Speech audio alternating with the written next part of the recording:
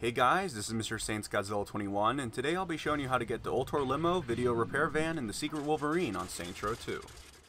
Just before we get started, I'd like to thank XX Brotherhood 21XX for explaining the method to do this glitch.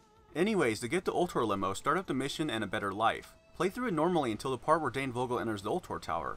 From here, get inside the limo and head over to the helicopter used to continue the mission.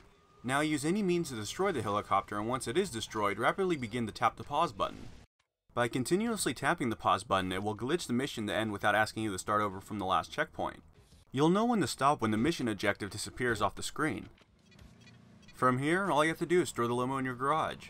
For the repair van and Wolverine, you have to do the same glitch. Start the mission Precinct 31 and kill Shandi once you reach the part with the van. Once her revive timer reaches 0, begin to rapidly tap the pause button until the mission glitches out.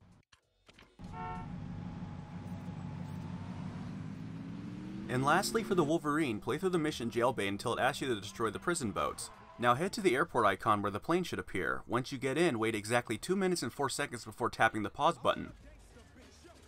And it's as simple as that. Sometimes the mission restart screen will pop up anyways. Just try again and it should work. Well, I hope you guys enjoyed this video. Special thanks again to XX Brotherhood 21XX for showing me the original method. Like always, thanks for watching, and I'll catch you guys next time.